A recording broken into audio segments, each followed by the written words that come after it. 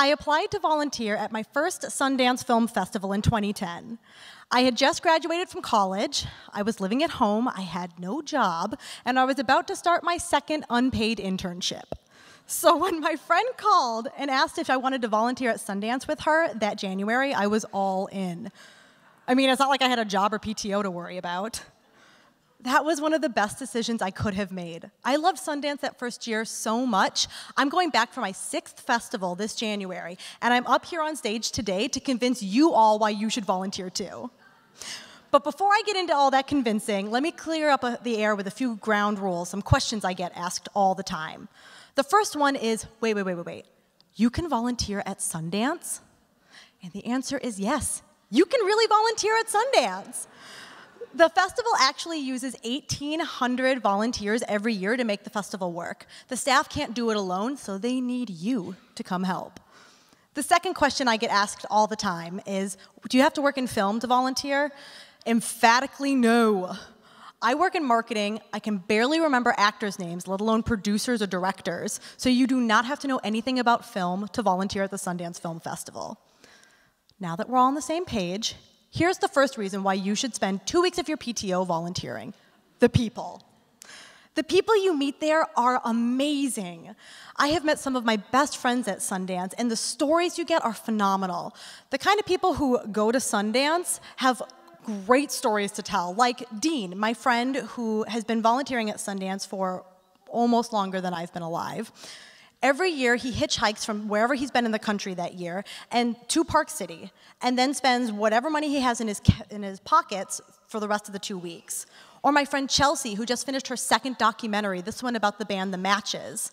Or my friend Sharon, who created a women in film organization called the Muff Society that is now international. I know, it's a great name, right? These people have become some of my greatest friends and my biggest champions in the past 6 years, and I can't imagine life without them.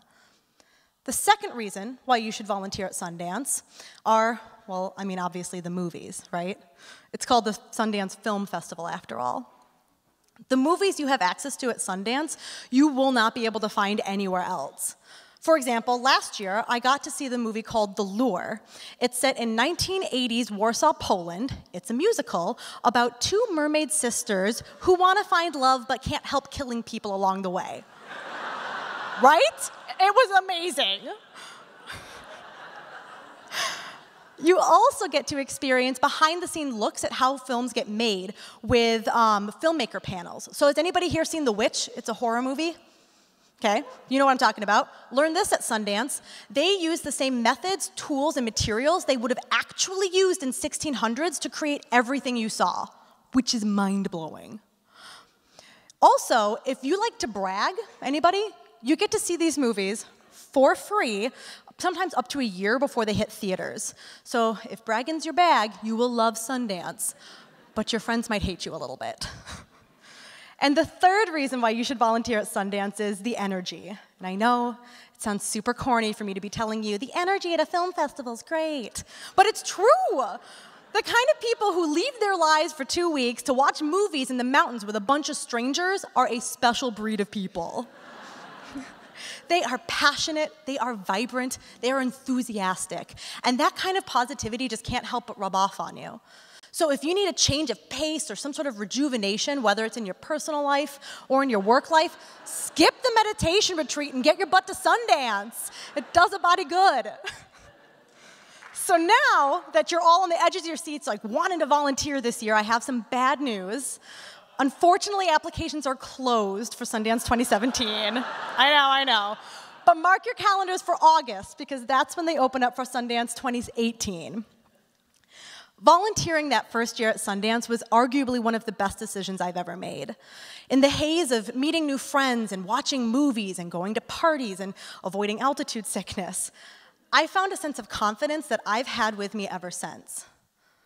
So if anything I've said tonight resonates with you, if you have any questions about Sundance, or you want to know what volunteering is like or how to apply, please feel free to tweet at me or email me at this address right here, or find me after the rest of the phenomenal speakers you're about to hear. I would love to talk your ear off more about Sundance.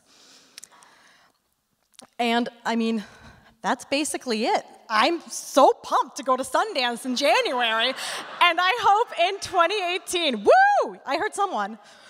I hope in 2018 I'll get to see some of you there too. Thank you.